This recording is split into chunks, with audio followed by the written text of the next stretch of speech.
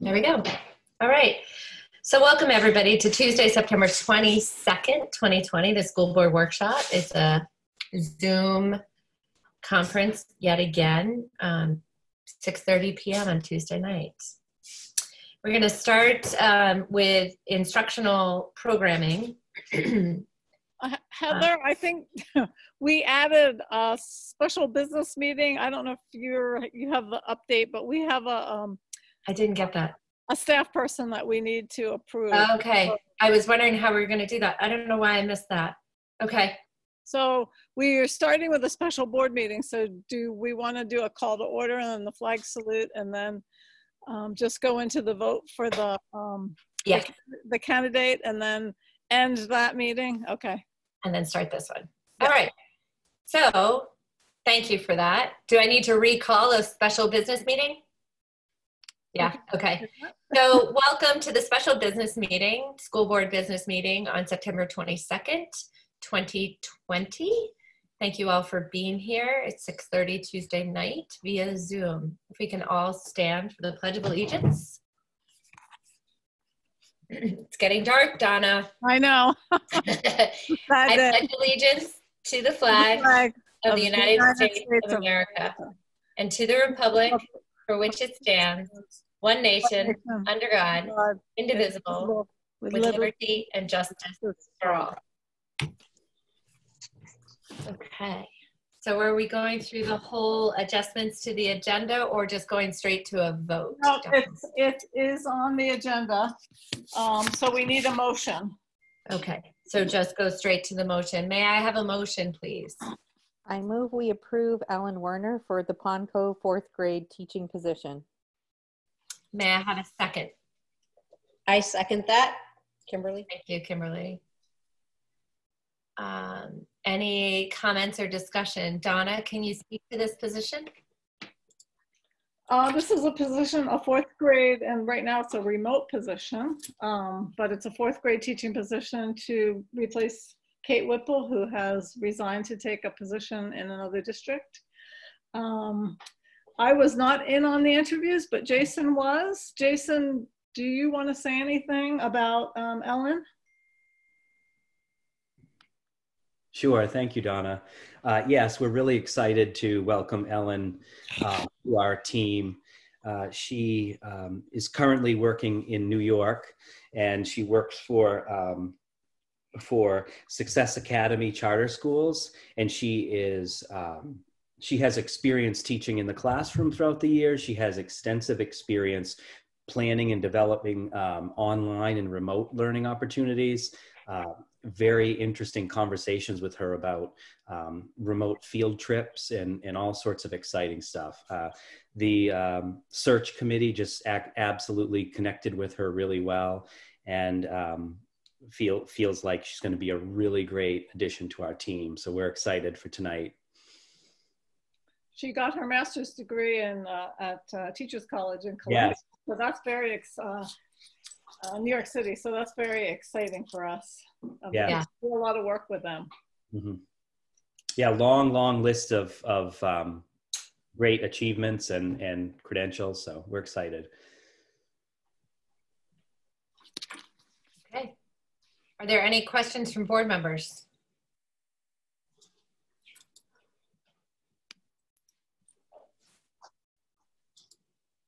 All right, so seeing no questions, let's go ahead with a vote. Heather Altenberg is a yay. I may be out of order here, but Kimberly Carr? Yay. Elizabeth Seyfries? Yay. Nasser Shear? Yay. Hope Straw? Yay. And Laura is not here, so Phil Saucier? Yay. Okay. And so the next motion would be a motion to adjourn. Yeah, may I have a motion, please? I move we adjourn. Thank you, Kimberly. May I have a second? I second. Thank you, Hope. So Heather Altenberg is a yay. Kimberly Carr? Yay. Elizabeth Seifries, Yay. Nasser Shear, Yay. Hope Straw, Yay. Phil Saucier.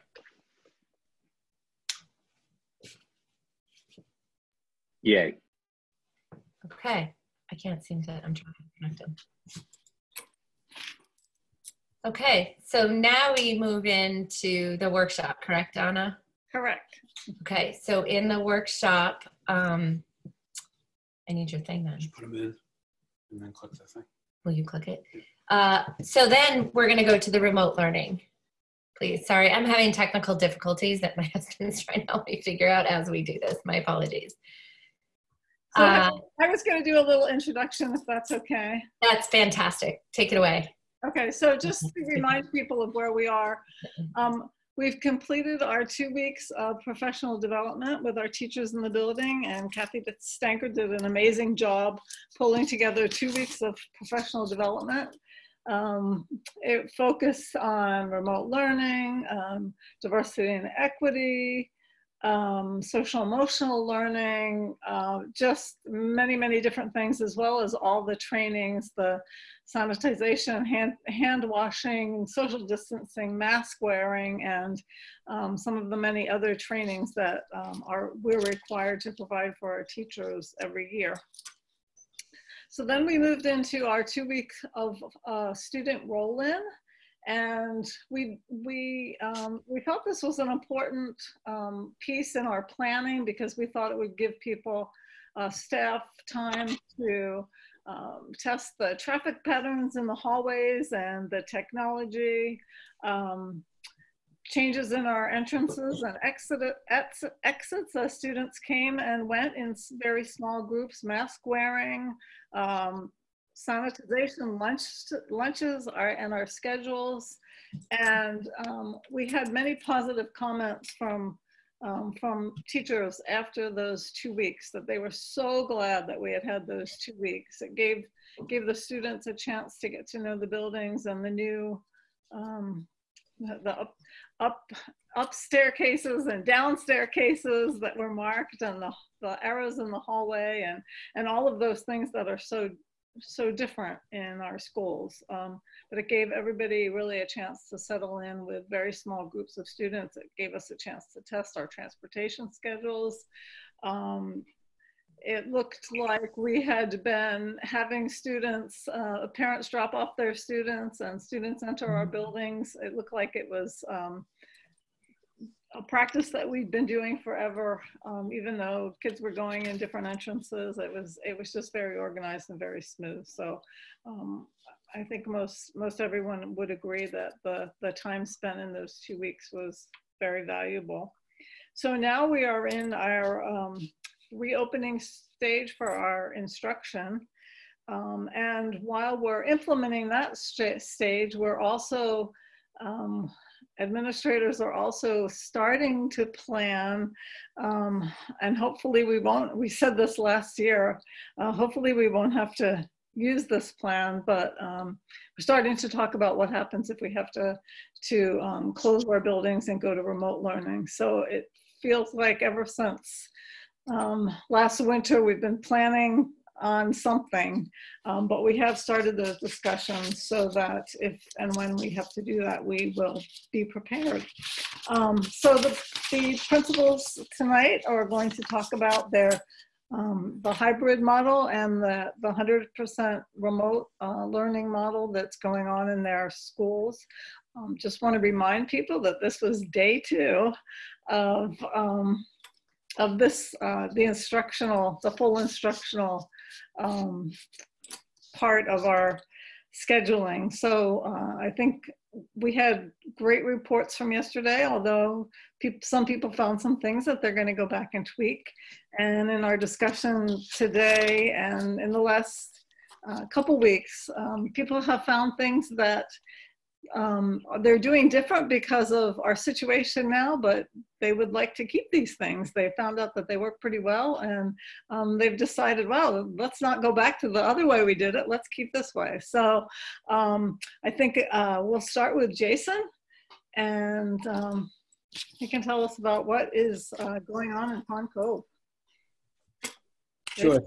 Thank you, Donna. And I'd like to thank the school board as well for the opportunity to share a few more details than I have in the past about our hybrid model and our elected fully remote model. So if I could have permission to share my screen, that Sure. would be great. I'll do that right now, Jason. Thanks. So there's a couple of these slides that will look familiar to you, You're all set. but thank you. A couple of the slides will look familiar to you, but they're tweaked a little bit, and then there are a few new slides. Let's see.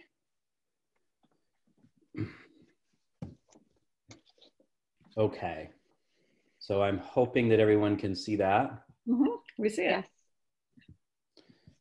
All right, let's see.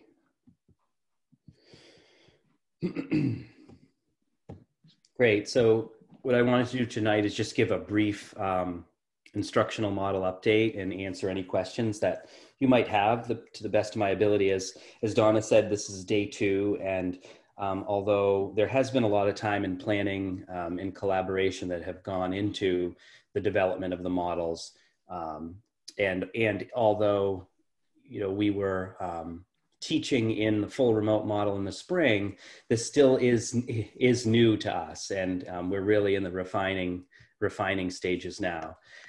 So this slide is not new, but it's tweaked a little bit. So this is just a general overview for you, just kind of a review of the hybrid model at Pond Cove. And I won't go through and read all of this. Some of the other slides kind of come back and share some of this information as well. But a couple things to point out is that, we did a curriculum review and tailored the curriculum this year to fit this model, knowing that there is actually less instructional time, of course, given the hybrid model. So we're really emphasizing reading, writing, and math, but also still teaching science and social studies standards, still teaching allied arts, and focusing on social emotional learning through daily instruction and also through specialized guidance lessons and things that Bree Gallagher will be offering. And again, a lot of this will be the same as the full remote, but I will take a look at that. Students will have iPads. We are all K4 students and teachers are utilizing Google Classroom. We're providing consistent daily schedules for each student every day. Instruction on remote days for hybrid students is primarily asynchronous because their teachers are teaching the other cohort live all day long, and they do not have the ability to connect live with the cohort that is learning at home that day. So they put a lot of time and effort into preparing an appropriate instructional package for their kids, for their students while they're at home. And we are providing RTI still within the hybrid model from our reading and math specialists. So the column to the right titled schedule. So over there, it specifies that direct instruction, new learning is delivered Monday, Tuesday, Thursday, Friday. And further, it just defines the maroon and gold. The maroon group as being Monday, Thursday, and the gold group as being Tuesday, Friday. We're still committed to providing 3 to 4 hours of activities for K2 and 4 to 5 for grades 3 and 4. And Wednesdays, so Wednesdays are utilized for student support, remote office hours, skill practice, primarily through apps that are provided on the iPads, and allied arts videos. So Wednesday's really an allied arts day as well. And part of Wednesday is for teacher planning, professional development. So let's take a look at now. We're going to go to, so that was the hybrid. So this is let's see. I seem to be stuck. Oh, there we go. So this is the elected full remote. And so in a little bit, I'll tell you about how many students we have in each of these programs. So a lot of this is the same as the hybrid. So emphasis is the same. And so students are still assigned to a classroom, but it's a virtual classroom. And in some cases, as you'll see, we have a couple multi-age classrooms, the way the numbers worked out. Still using iPads, still using Google Classroom, using Zoom. And if we look over to the schedule column, full remote is the same. Direct instruction and new learning is Monday, Tuesday, Thursday, Friday. Wednesday is still a very productive day, but it's utilized for that remote support. So some teachers will have office hours. Some teachers will make appointments with students and appointments with parents. Allied arts, art is still taught on Wednesdays through pre-recorded videos. And also fully remote teachers receive planning professional development. Okay, let's see. So I want to just show you, if you take a look at this, this shows you our programs and the number of students that we have in each. So if you look at this, so grade level here, so total students enrolled in a grade level for kindergarten is 97. And out of that 97, 14 are fully remote.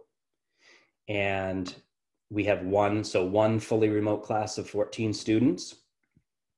And then the other 83 students are divided into 5 classes, and the class size is, average class size is 16.6. So you could just take a peek at this, and this will give you an idea of each grade level. You can see that for first graders, there's one full remote class of 19 students. And then there were so many first graders that wanted to go remote that 6 other first graders join a grade 1-2 multi-age class.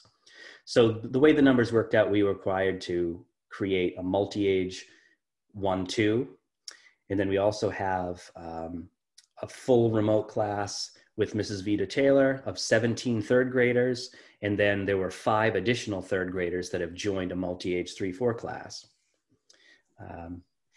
So you can see, so you can see those numbers there.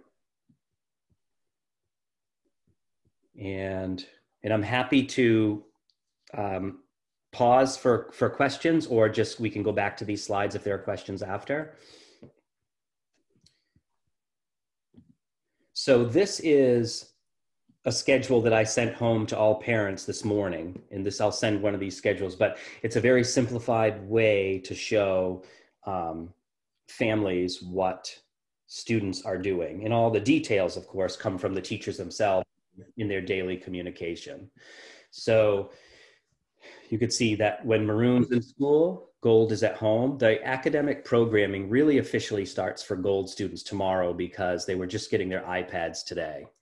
But so this is just a simplified schedule. And what it really points out is that it talks a little more detail about Wednesdays.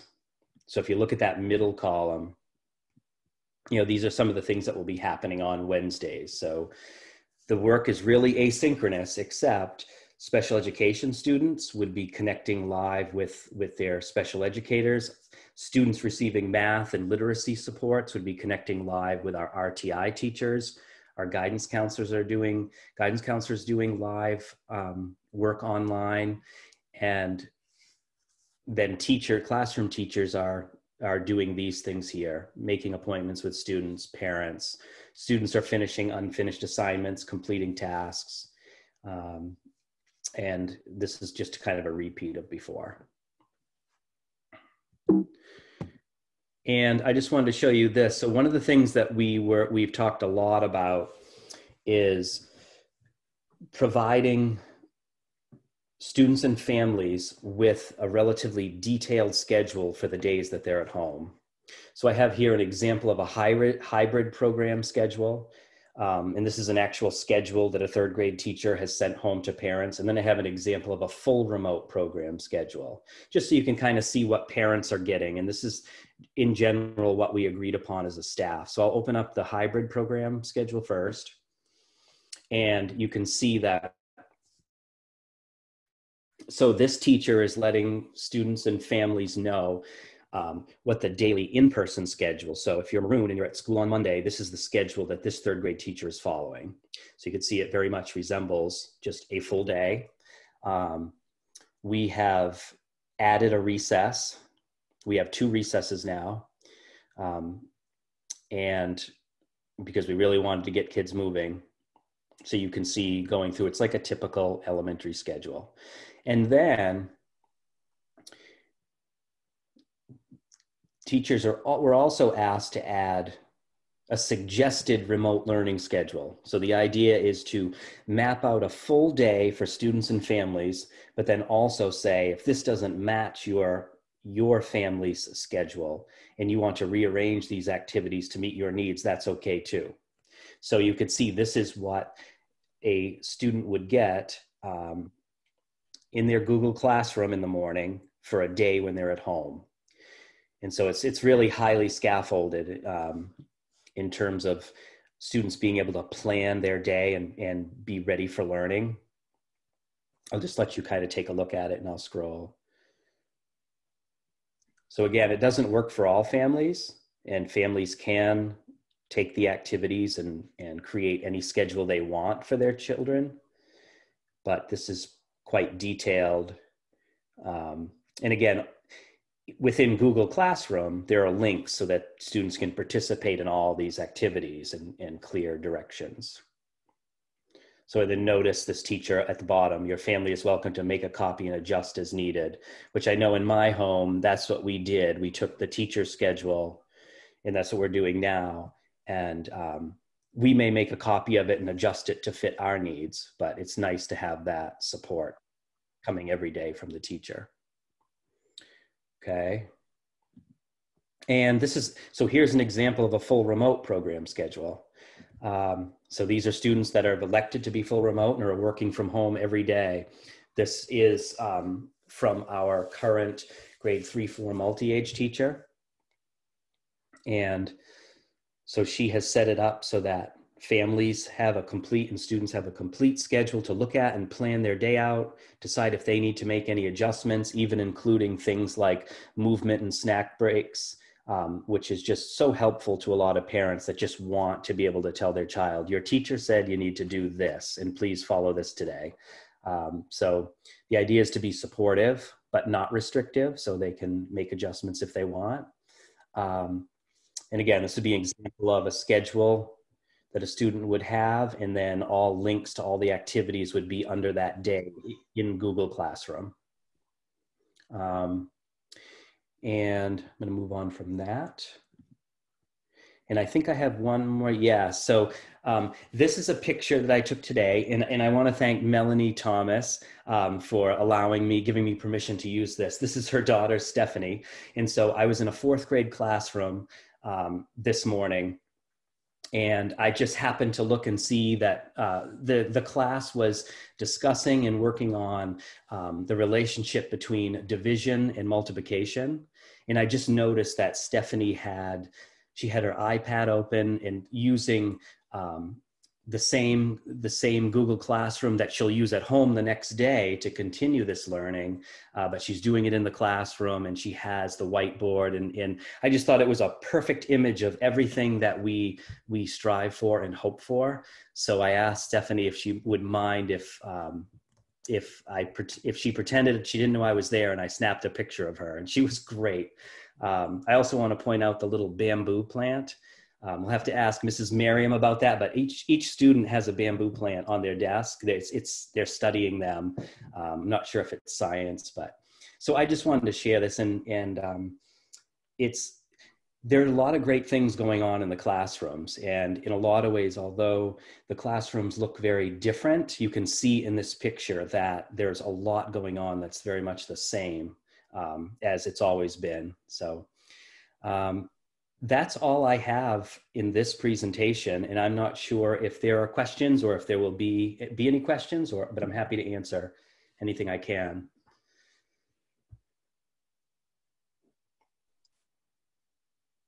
Are there any questions from board members? Simple question, Jason. Yes. So the students who are studying at home and the students who will go to school, maroon and gold, they don't see one another. Is there any opportunity for any of the students to be in class or other media virtually or online, or they would never know they're going to be sticking for the rest of the year with those particular group? Right. So the question. So is the question: would maroon and gold ever have time to get together? Online, yes, not Online, physically. yeah. Online. So we've talked a lot about that, and we are at this point, you know, where we're not doing live streaming from the classroom yet.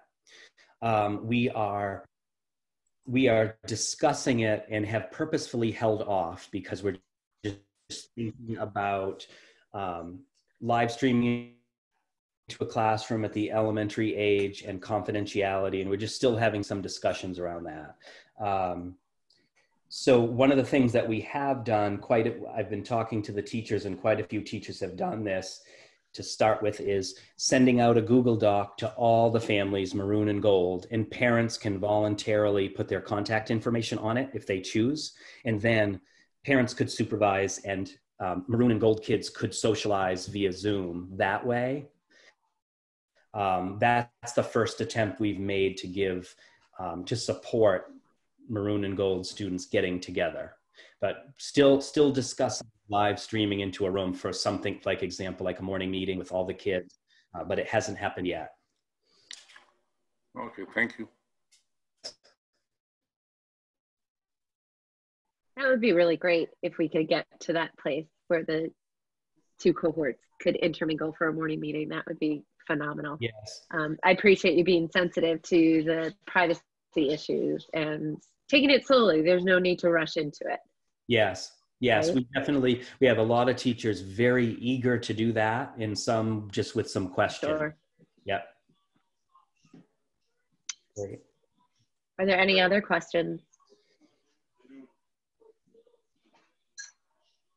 Well, thanks for that, Jason, and congratulations on a great first day and day two, I guess I should say. Yeah. Can Jason highlight in just some of the perspective what students are thinking about, especially those who are returning to school? Some are thoughts, some ideas, smiles, frowns, everything above, scary. Yeah, so they're definitely getting more and more used to school. It's harder to see the smiles now, but you can see the smiles in their eyes. I think that, lots of students are reporting to me, and lots of parents are saying that things are going, we hear from a lot of the parents that are saying things are going very well. I think it is challenging for some students in terms of the physical distancing, and the students that are used to just being much closer and at recess and things like that. And it's definitely hard for them, lots of reminders, but we're teaching them like why we're keeping the distance and why we need to do that to be safe. So, there are lots of positive stories, definitely lots of smiles for sure.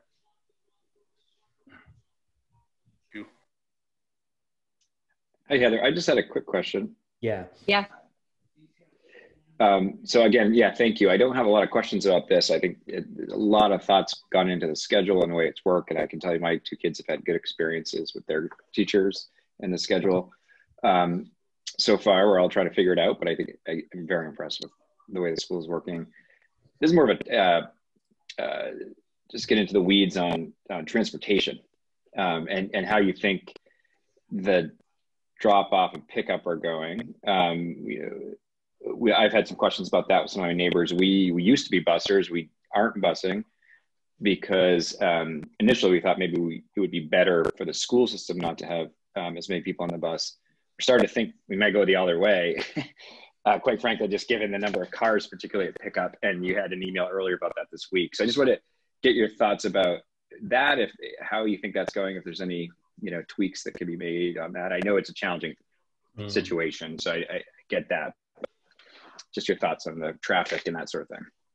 Sure. So it appears from our perspective, it appears that drop off seems to be going really well. That seems to be be pretty quick, and the timing is about the same as years before.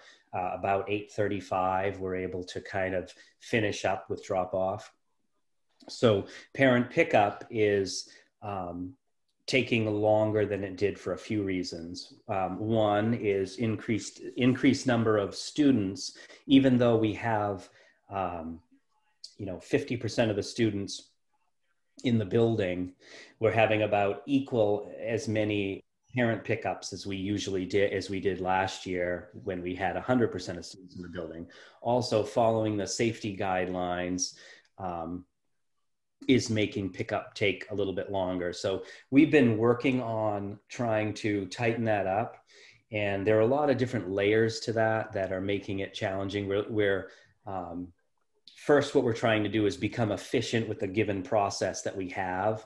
At the beginning of the year, there's always a lot of mix-ups, which cause the process to take more time. Students are supposed to be on a bus, but they're in the pickup or vice versa, and we're kind of stopping everything and pulling kids in.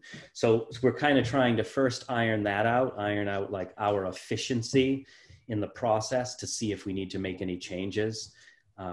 It's definitely getting faster and faster over time. We're almost to the point where dismissal is ending at the same time as it did on an average last year. It's just parent pickup is finishing last, where last year buses would finish last.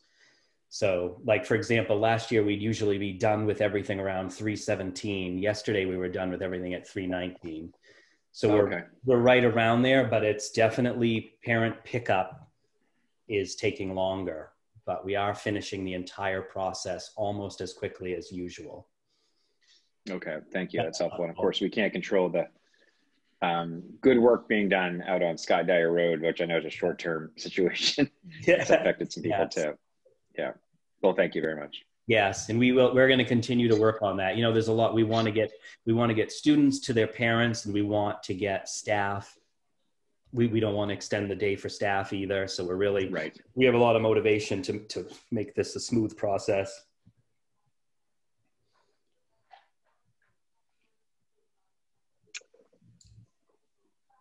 Anything else for me? Okay, I'm going to stop sharing. Thank you very much, Jason. Thank you. Troy? All right. So a lot of what I have to share is very, very similar to Jason. And then some of it is quite different just by the nature of middle school versus elementary school, and students having one teacher all day or one or two versus having 5 in a day and things like that. So I am going to try and share my screen if Okay, wait a minute, Troy. John will give me the power.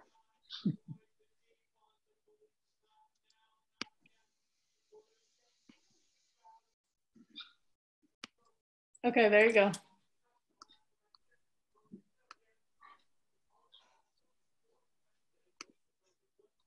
All right, can you see that? Yes. Perfect. And of course, I'm on the last slide, so I'm just going to start on the front. So really quickly, I want to kind of give you the quick overview. I mean, we've been through schedules, we've done all that. Nothing's really changed in that area. And before I really get started into that, well, Jason brought it up, or Phil did. Our parent drop-off and pickup, I think I would put in the checkbox or the column for success. We've used 3 drop-off circles. Actually, we have 1 drop-off circle, and we've created 2 more out of parking lots. And it's gone really smoothly, I think. The efficiency of that has been impressive. And I hope parents feel that as well, but it seems like much quicker in and out. And obviously, it works different with half of your population versus if we had everyone there. But so that I think has been a huge success for us. And then I'm going to quickly share just some numbers. So we currently have 379 students that opted for the hybrid model, and we have 93 students that opted for the full remote. So pretty similar numbers. I think Jason had around 90. So we're pretty similar in that area. 5th grade, off the top of my head, had the most with around 28 that opted for full remote. And I believe the other ones are all close to 20-ish. And we've been really fortunate to have some teachers step up and just volunteer to be the remote teachers for the content areas for those students. So for our schedule, our schedules are all based in PowerSchool and can be found in PowerSchool. However, PowerSchool is not really designed to do the hybrid model. And in PowerSchool land, you're either on a remote, on a maroon day or a gold day. And it really does not recognize the fact that we have kids in both, because on a maroon day, they're in school, and on a gold day, they're home. So that has been a bit of a struggle, but luckily for us, Tiva on the office is incredible, and she just sticks at it and is getting it done. So largely, periods 1 through 6 represent what is often referred to as the core content. And that's the same for hybrid or full remote. And on those periods 1 through 6 is when students would get their math, language arts, science, social studies, world language.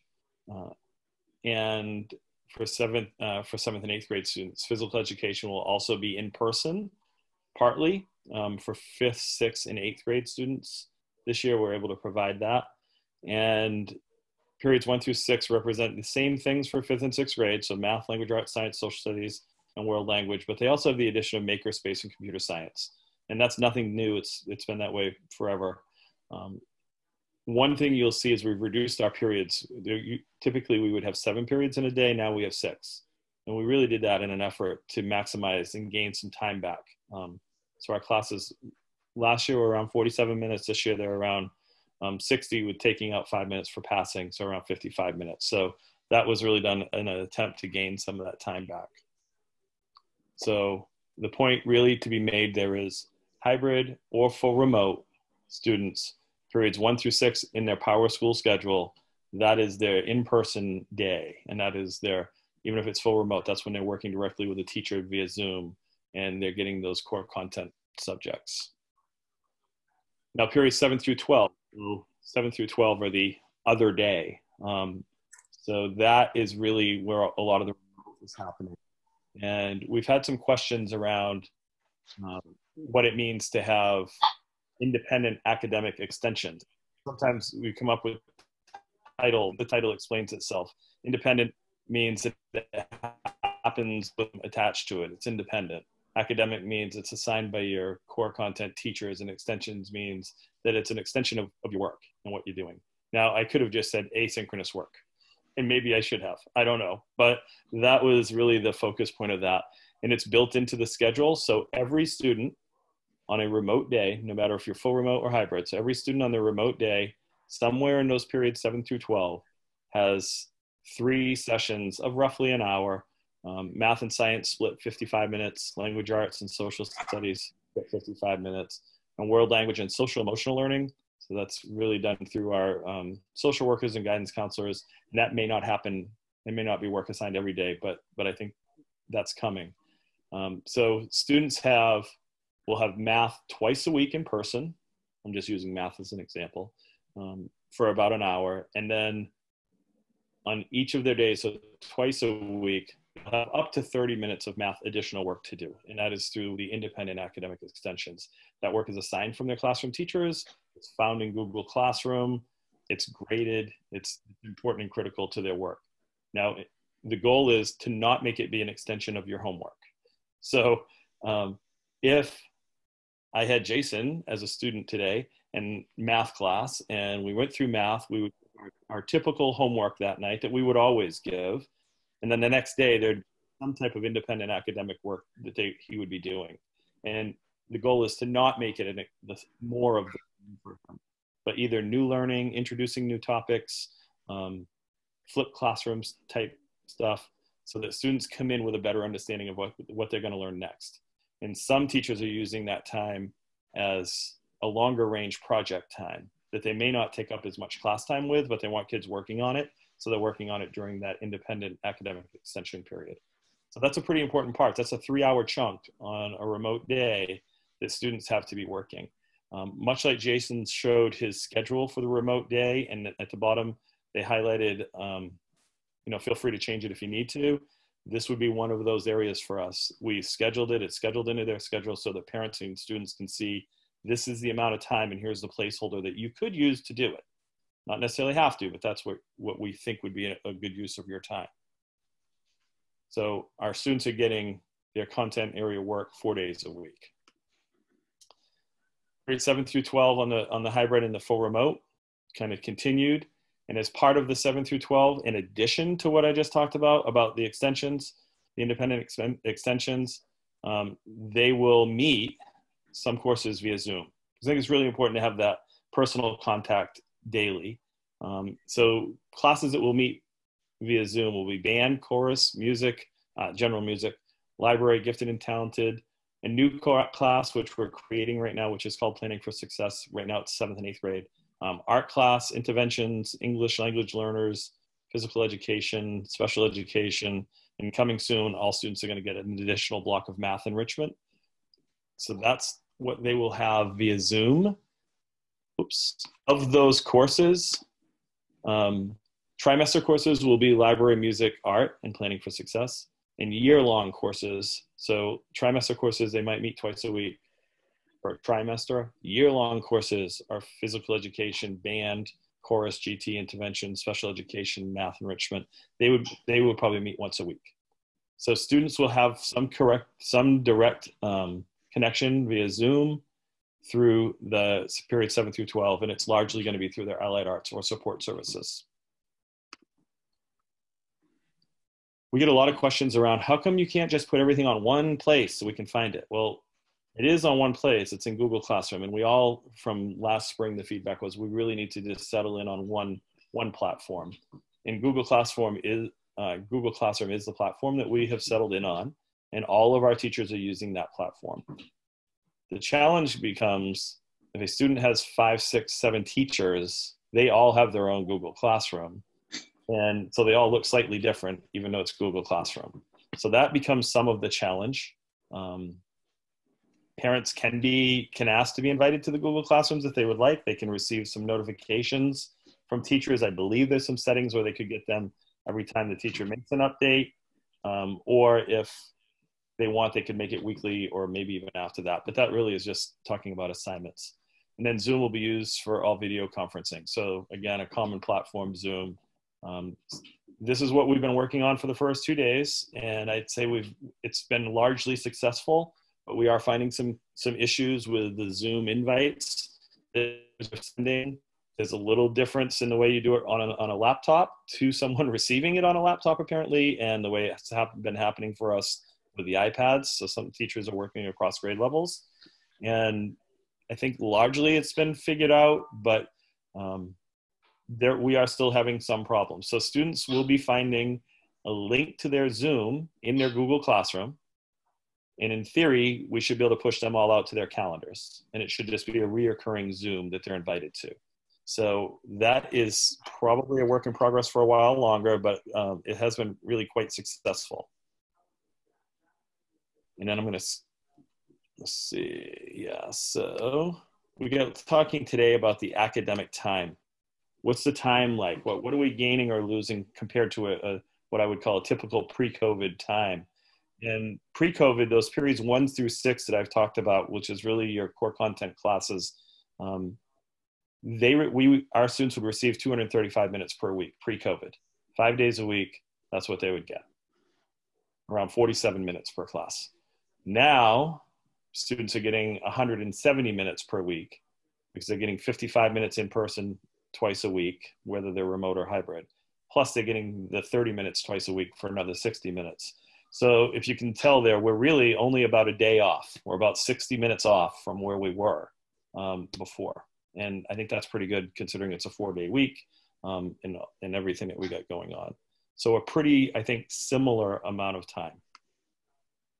And then for today, I ran around really quickly and tried to find out, because it's amazing to go through our school right now. It's actually it's a little weird because it's super quiet.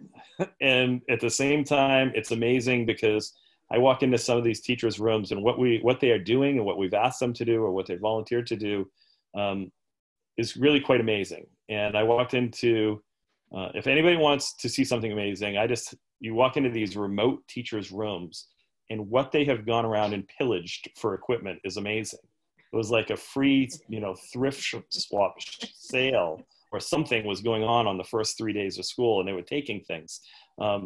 And the people that were the best at it have the most equipment right now. But they clearly, Caitlin Ramsey's room, you go in there and you think you're in Back to the Future movie or something with all the gizmos she has around her computer. But it's all of these teachers have been working to find out how can we include kids in our classes remotely. And we all, just so you know, we have a group of teachers in the building and from home that are reaching out in handling remote education for our kids. We also have teachers, because of the numbers, that are teaching some kids in person, and then the next period from that same classroom, they're teaching remotely to a group of kids. So set up in a very different way of teaching. And then we have two situations. We have a language teacher that is teaching from home. She is zooming in and doing the direct instruction to the kids that are in the classroom with another language teacher there to support them and support her technology. So it's amazing what is going on within our building, all in a day and all in a period. So today I just ran around quickly to try to gather some information. And there were 308, I only talked to some of them, I didn't get them all. So there were 385 students scheduled to attend a Zoom. So some of that may be the same kid in a math class, and then he had to go and attend again in a language arts class. So some of it's the same children. But out of 385 students that were scheduled to attend, the teachers I talked to, 361 attended. So that's pretty awesome to me. We were able to make contact through Zoom with, and I bet there's another 200 students that I haven't got to today, but some were delayed, some were kicked out from time to time. But it's amazing that on day 2, we can have that kind of success. I was so excited and proud of what they've been able to accomplish. And when teachers, I cannot say enough about when we have all these discussions around why do you need the resources you need? And 20 years ago, you didn't have that position, and 10 years ago, and 5 years ago, without Jonathan Warner in our building, and I'm sure it's the same for the other buildings, the tech integrators, this would not happen. So it's been amazing that we are fortunate enough to have that resource, and it's worked really, really well for us. So thank you guys for having the foresight and the vision to see that and that need, because without it, this would not work. So other than that, I think that's about all I have for you. So any questions that you have, I would love to be able to try and answer.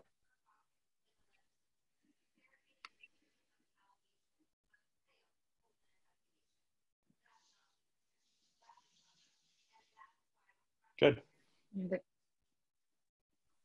All right, thank you. Thank you for that.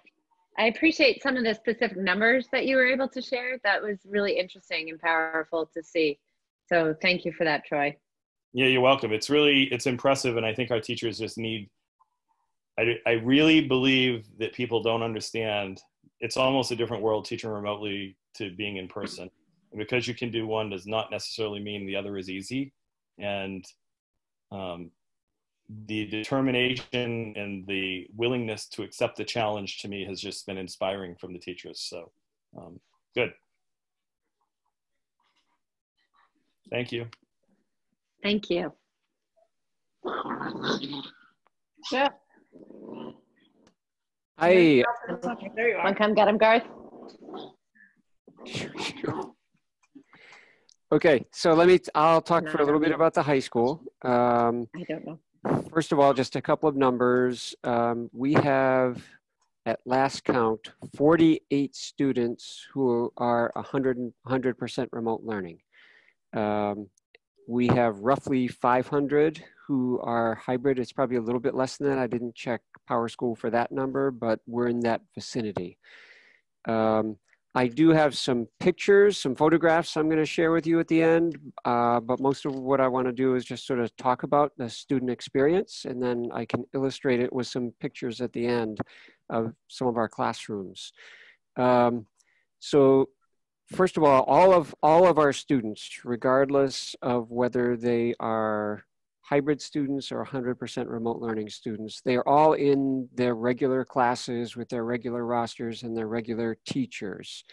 So the approach at the high school is different. It's not better or worse. It's really different, that's reflective of the different levels and variety of courses that we teach at the high school compared to the other two schools. So I mean, why we do that is because of those 48 learners. We've got students in every grade level. We have students in every class level. We have Spanish speakers, we have French speakers, we have kids taking a whole variety of different electives. So it's really not realistic to set aside a cadre of dedicated 100% remote learning teachers. So our approach has been to include all the students, 100% remote learners and hybrid learners in their regular classes with their regular teachers. So the board will remember that I have said as an aspiration over the last month or so that the goal was to live connect with our students, regardless of whether they are in school or at home, 4 days per week. So Monday, Tuesday, Thursday, Friday, engage them in real-time teaching and learning. We are not quite there yet, but we are getting closer to that goal at a faster pace than I sort of thought that we would. And teachers are experimenting with a lot of different ways to achieve that goal. It is a completely different, well, it's not a completely different method of teaching, but it comes with completely different challenges. I would say that completely in-person learning has its challenges, completely remote learning has its challenges, and I would say that trying to teach remote and in school at the same time is the hardest for a variety of reasons. But I am very proud of our teachers and the work they've done and the progress they've made, which I think is pretty evident as you walk around the school. Tomorrow afternoon, we have our first regular faculty meeting, and it's entirely devoted. There are 6 teacher sort of pioneers, which means that they're like a few inches ahead of other teachers in trying to fully integrate in-school and remote learners together. So they are leading 6 different sessions, and there's 2 different sessions that they're doing. So there's essentially 12 different sessions, and every teacher will be attending 2 different discussion groups where one of those pioneer teachers is going to share what they're doing, and then it's really a kickoff to sort of a sharing and conversation among teachers so that folks can learn from one another. I will tell you though that just walking around the school both yesterday and today, I mean, virtually every classroom I passed by, you could see remote learners whose pictures, whose images were projected through Zoom, using a projector in the classroom onto the screen so that everybody could see them. They were fully contributing, and their voices were coming over the speakers. They were asking questions. Students in class are helping teachers to recognize when students out of class are raising their hands or have added something in the chat thing and they want to see. So they've been, I think students have been kind of looking out for one another in that way. And it's been good. And, you know, one of the very best features of Zoom are the ability to divide students into breakout rooms, small groups for discussion purposes.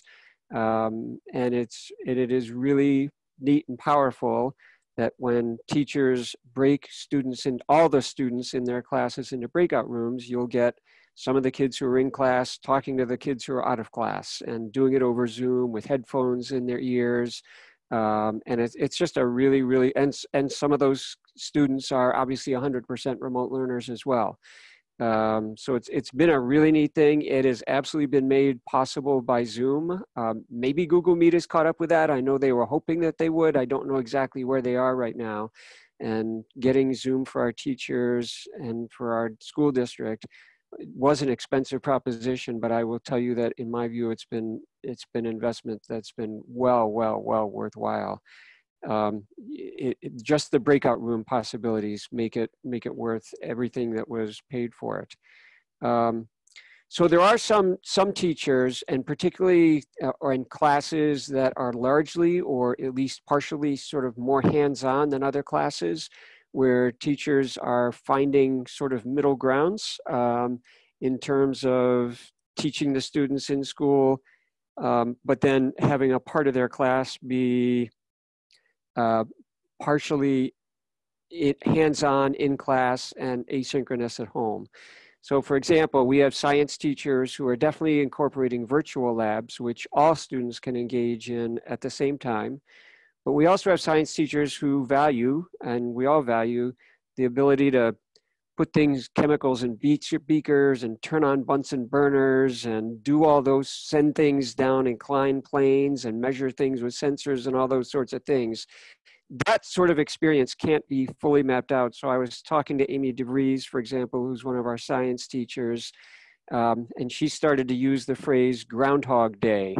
So she fully engages all of her learners at home in school for about half her class.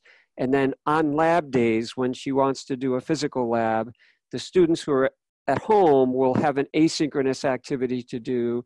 The students who are in school will do the lab physically. And then the next day is sort of the groundhog experience of those kids who were at home the day before. Now they're doing the lab while other students are getting ready to do that. But Amy, most of her classes, when she's not doing labs, all of her students are involved 100% of the time.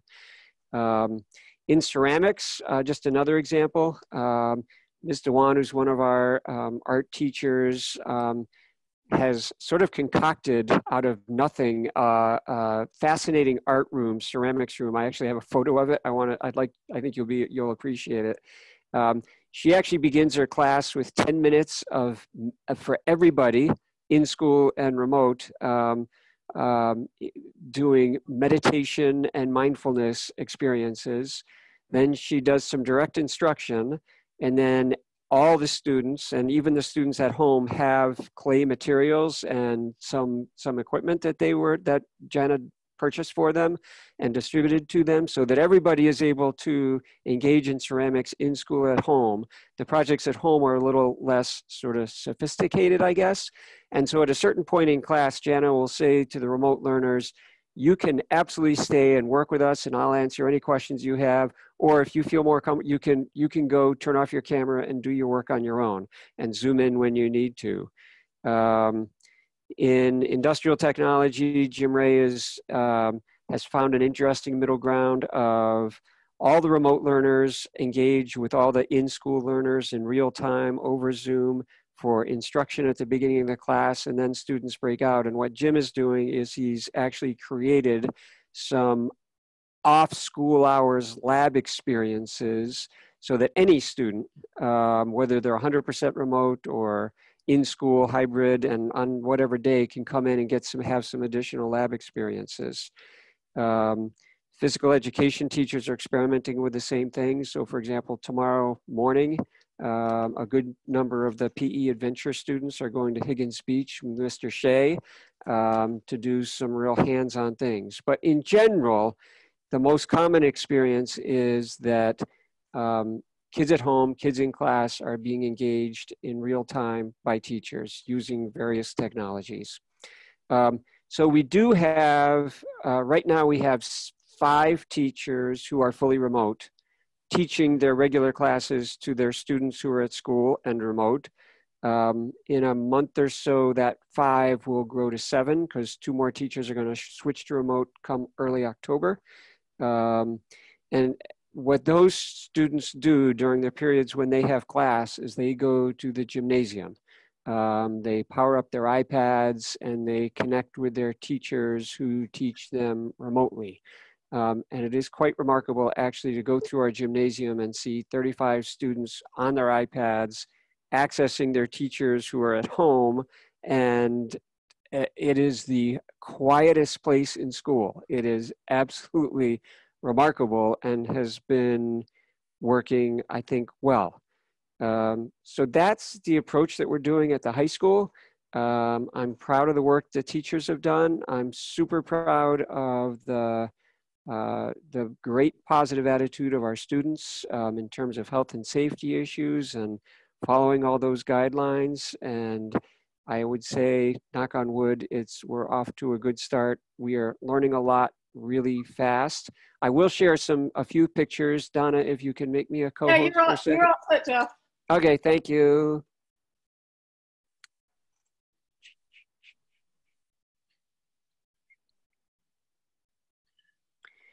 So these are just a few pictures of Cape Elizabeth High School in remote learning. So first is, and those of you who are high school parents have seen some of these pictures. Sorry, I've got to get into a different mode of this.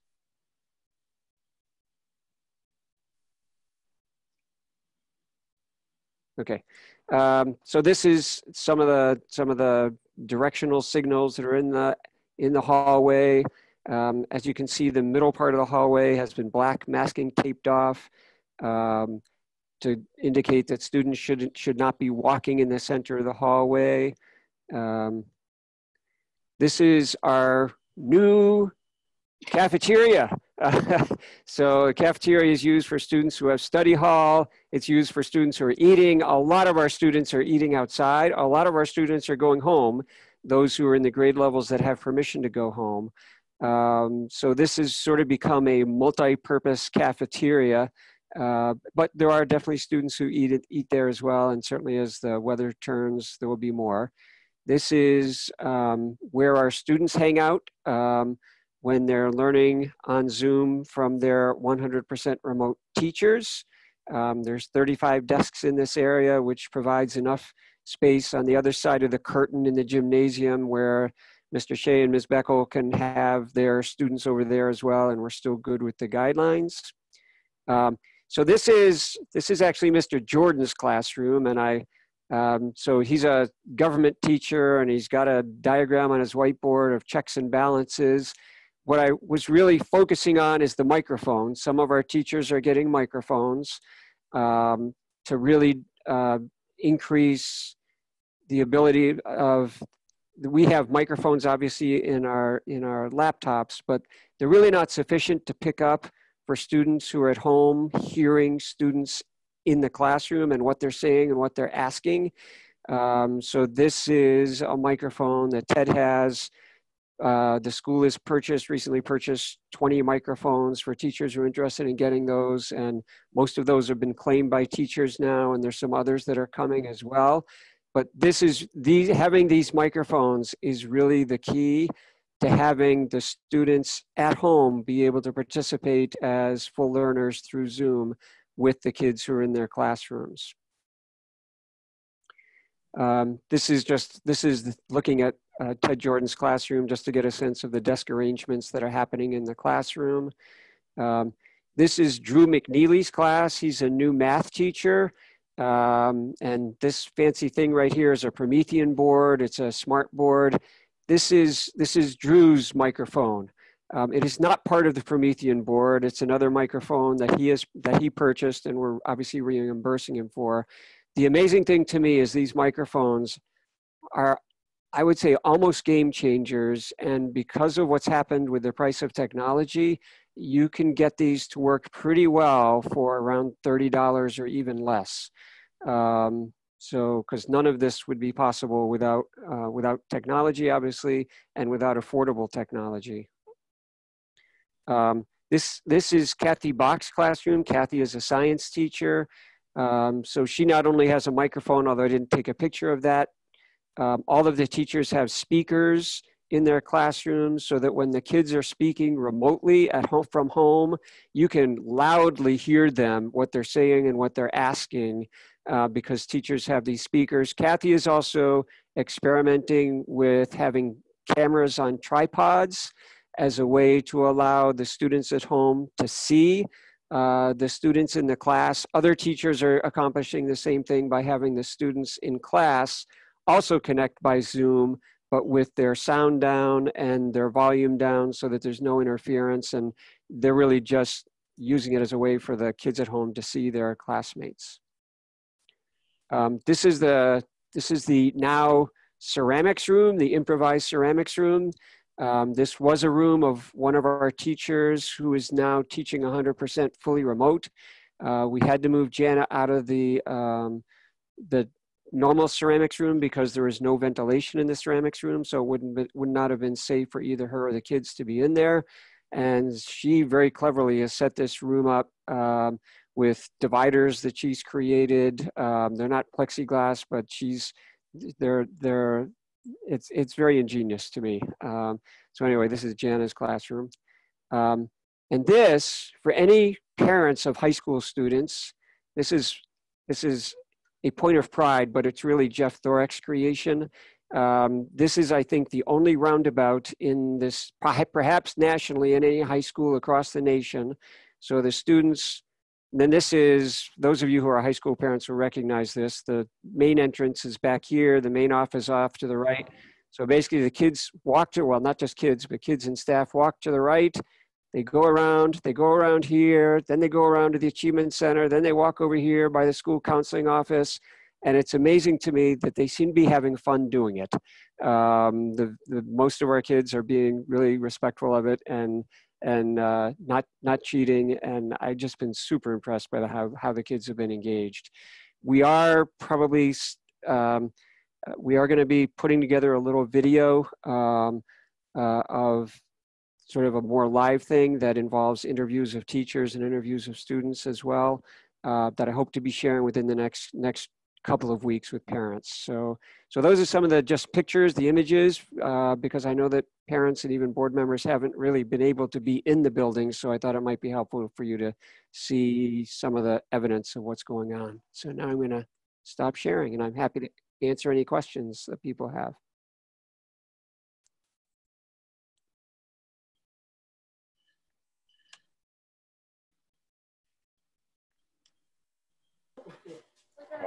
I'll ask a question since nobody else is asking. The microphone technology, is it possible to give the clip-ons you can put on right by your collar and hook it up to your laptops?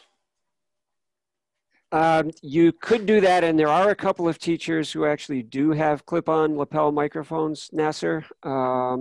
So that would definitely be a possibility. Getting it for all students would be, well, number one, it's really hard to get those, and that would definitely be really expensive. But it does seem so far in initial experiments that even those relatively inexpensive microphones that we've gotten for a lot of teachers seem to be doing a good job so like I'm actually teaching a class this year, and I've got one of those little microphones in the Achievement Center, and it took some experimenting today. Today was the first day we really used it.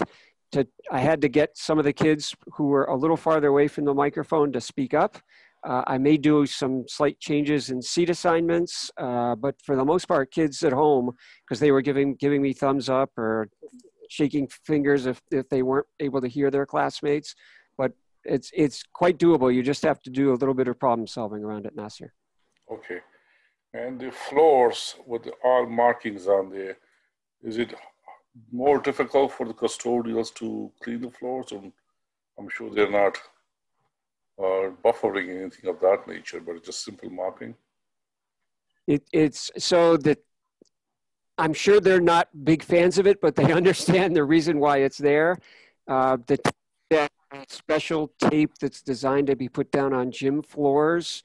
And that does two things. One, it adheres quite firmly. So for example, custodians can mop and vacuum and sweep over it, and the tape for the most part, at least so far, will not come up. And the second thing is that, at least what Jeff Thorek tells me, is that when the tape is pulled up, it's designed so it's not supposed to leave residue on the floors when it's picked up. That will remain to be seen when we actually pick it up after a year, because we're obviously using it in a different way than it's intended for. But it's been, I think, really helpful in just visible reminders to students about the importance of physical distancing, and they've been super respectful of the need to take those things really seriously. And last question, when the students go out to eat, are there picnic tables or they just sit on the grass, or are there any teachers following them out to make sure they keep their distance outside as well? So thanks to Public Works, and I don't know where these all came from. I think some of them are relocated from Fort Williams and other public parks. We have a lot of picnic tables that are all around the school campus. They're very heavily used, but we've been very clear with students that they cannot be more than two to a picnic table because they have to stay at least physically 6 feet apart from one another. So far, Officer Galvin and I have been the primary people sort of going around every day during the lunch hours and separating students. But I would say that it's becoming increasingly frequently now for me to go up to kids and say, wow, this physical distancing is perfect. Like today, I think there was one table that had 3 students at it, and I had to just go up and remind them, and they quickly said, yes, that's absolutely, we understand, and they changed right away. So, you know, as things get colder, obviously, then more kids will be inside, probably in the cafeteria. The cafeteria right now during lunch, because it's nice outside, is pretty quiet. I think today there was a dozen kids in there I saw, maybe 20 at most. Thank you.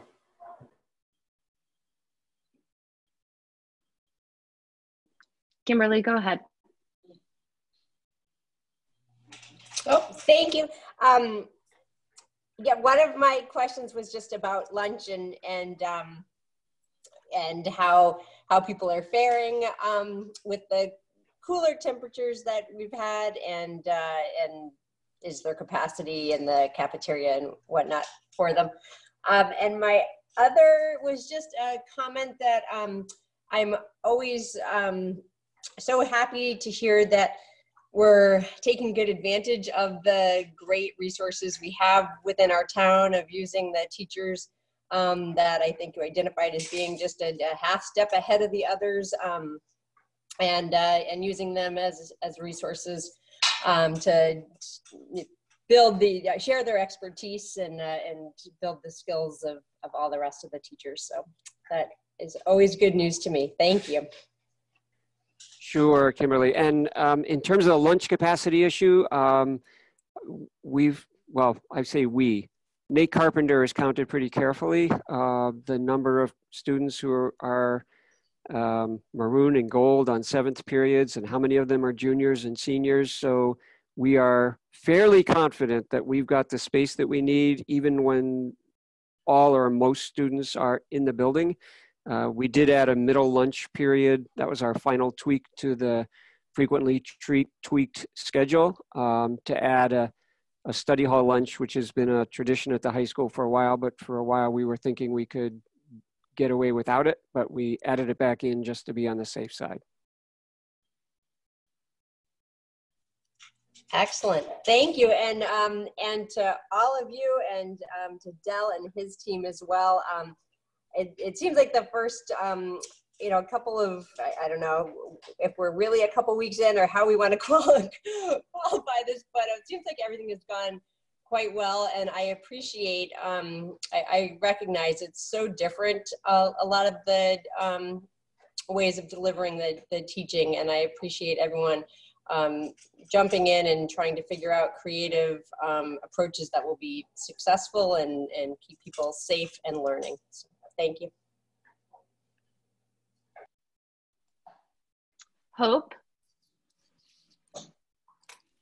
Hi, yes. I just wanted to make a comment. This is applicable really to the high school and the middle school. I just wanted to comment that we have 3 remote learners. So we have a high school student, a freshman, and an 8th grader and a 5th grader. And the first 2 days so far have been nothing like the spring. I want to attest to that. There's been full engagement, and our house sounds like a call center from 7:55 until 2:30. There is just nonstop action, basically.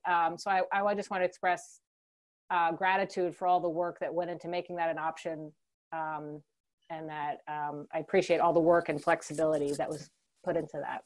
Thank you. I will speak for Troy too and say you're welcome. It's been a fun challenge.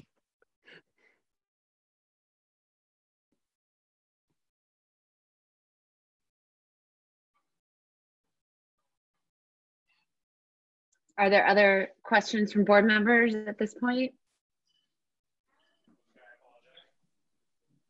Yeah, I have a quick question. Okay, Phil. Just to, I know this is very early on. It's early in our 3rd week of a rolling period, but are we seeing attendance? Are we losing anyone? I know that's a that's a real risk at this kind of environment. And are we seeing any kind of drop off already at this point? And I know it's early, but what do we, keep an eye on, those kids going forward and making sure that we can engage with them as we see those kind of numbers trickle in?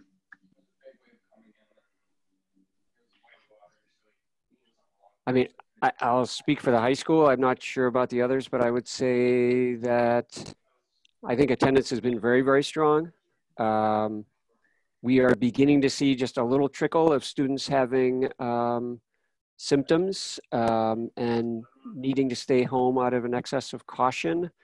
But in terms of students being engaged in classes and attending classes, I think at the high school, I've heard nothing but so far really strong things. I will say that we did lose unexpectedly about 6 students to private schools where there was an option for students to be in school every single day. Not a big trend, but that was, it was beyond the norm, I would say. Just, may I follow up in asking, since, however, students are supposed to stay home when they're, when they're having symptoms. It keeps popping up around my world and neighborhood. Will students have the expectation, opportunity to Zoom in when they're staying home, at least at the high school? And I'm wondering how it works, since we're asking students to do that, and knowing that they're supposed to do that may also curb their enthusiasm for staying home if they're likely to kind of use that as an excuse. So in terms of the high school, if they're staying home just because they're being necessarily cautious because of symptoms, but they're well enough to participate in classes, they could absolutely participate, and I would expect them to participate in classes. That wouldn't be any different than our 100% remote learners or our maroon kids on gold days. Obviously, if they're not well, then we wouldn't expect students to participate in classes, but they fully could if they're home just because they have to be, just to be safe for everybody. How would that work at the other schools? Yeah, so I think it would be a little more of a challenge, and we have actually started those conversations now that we've kind of got a baseline of school up and running. So I think that Wednesdays would become a pretty important part of that for the people, and it would definitely be a Zoom time available for teachers to reach out to those students. I think that we're gaining expertise. I know that I could go and have many more teachers now be willing to try a Zoom live from the room. So I think that if it was 1 or 2 kids here or there, we would definitely try to push out synchronously that opportunity. If all of a sudden we had 10 or 12 kids in many different grade levels, then it may become much more of an asynchronous kind of learning for them. In the event that maybe they could join a fully remote class for some things, if they're in a similar place, say in 7th grade math with a fully remote team, we may be able to offer that to them, that for a little while you can join that team and you'd get that live instruction. So we're kind of working around those areas, trying to meet that need. It sounds like parents would need to reach out so you could kind of work out that individualized plan. Yeah, I think parents would need to reach out, and Jill would definitely know in my school. I would know who was staying home and why, and I'm sure she would be a big support in facilitating that with us. Yeah.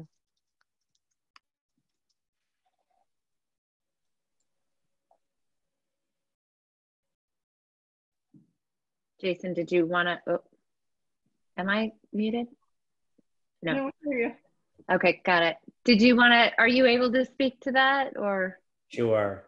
So, I mean, of course, it does pose a challenge. So what we've talked about is, it depends on the particular case and how long a student would be out. So we would go for what we have now as a draft plan is that, 5 or less days, we would have the teacher working with the student and families to kind of keep up with the assignments as long as they could. Over 5 days, we would start talking about assigning someone to the student, like perhaps one of our educational technicians, to connect live with that student when the teacher is not able to, and kind of facilitate the process. And then depending on how long they're out, I mean, there's always an option to transfer to a fully remote class, but that would be one of the last options to really change program. So we have lots of ideas and we have some draft plans, but it really would be about working with the families. You know, can the student even participate in the work? But if they're just out quarantined and they're asymptomatic, then we would use our resources and assigned resources to make sure that they could keep up with the pace of the class. I just wanted to thank all of you, and it's apparent that the solutions really, you know, kind of fit the grade level and the ages of the students. And so I hope that everybody that's been asking these questions will watch the recording of this Zoom and know how this is going, because it sounds really good, and thank you.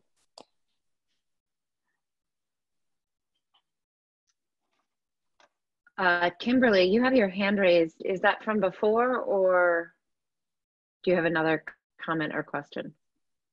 Oh, that's from before. I'm sorry, I'll put it down. Okay, no worries. I think it's just important for people to know that this is all evolving, and you can hear already at the high school, they've been, you know, working with these things just a few weeks and have already worked out some kinks and have some ideas. And I know the middle school and elementary school as well. So I think the longer we're in school, the better we'll get at all of this, and the more ideas people will come up with, and we'll share those ideas. So I think this is really evolving. We're off to a great start, but it's still evolving. Yeah. I would like to share that my students in the high school, so I have the high school experience right now, not middle school or Pond Cove. They're definitely talking about, just to follow up on Hope's comment, that it's different than last year, that they're working hard, and that being home is not the same as it was last year. It's definitely, there's been a shift from emergency remote learning to real serious learning happening from home, and it's difficult to navigate. They're working on it. You know, they're not gliding through this as easily as they did in the spring. I hope that it's exhausting. I can only imagine, having been a teacher for 8 years and having a sister-in-law who's a teacher in another district, the balancing act that teachers are playing right now. And the effort that it takes to manage so many different pieces. So I hope that, you know, we're trying to make it sustainable as best we can, as well as provide for the students. It's a really tricky balance. But you know, I just want to say thank you to all of you teachers who are putting that effort out, and let's just keep those, you know, as things are evolving, Donna, let's keep those conversations going a little bit, right? Because we need it all to work on from all aspects, for sure. Yeah. So are there any other comments? I just also want to say that the PPE continues to come in. I have numbers here, and they're just quite staggering. Like, we've gotten 2,000 pairs of large gloves and 6,974 cloth face coverings, and the list goes on, but thousands and thousands of items of PPE are coming in, and we're distributing them to the schools. So we are in pretty good shape right now with our PPE, and more keeps coming. So we're very fortunate. Great. Is there anything else from Board members or anything else that administrators would like to share? All right. I'd like to thank everybody, Heather, all the parents out there who are taking this all so seriously and doing the daily screenings, and the staff as well who are doing their daily screenings and taking those symptoms really seriously. Jeff's talked about some students and some staff members as well who are experiencing symptoms, and instead of pushing through and coming to school, they are staying home, which is really what we need everybody to be doing. So just like to thank everybody for all their efforts in keeping our kids in our buildings. Yeah. I would ditto that completely. It's a great united effort here for sure.